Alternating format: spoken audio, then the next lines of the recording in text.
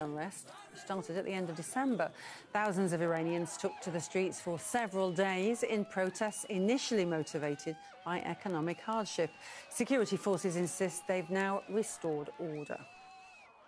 Israeli Prime Minister Benjamin Netanyahu has begun a 6-day visit to India to boost trade ties and discuss New Delhi's decision to scrap a defence deal. India's Prime Minister Narendra Modi joined Netanyahu at a war memorial in the Indian capital. Earlier this month, India cancelled a $500 million order to buy Israeli missiles. India is Israel's largest arms market, buying around $1 billion worth of weapons every year. Weavers of traditional handmade carpets in Gaza say they're struggling to keep their ancient craft alive.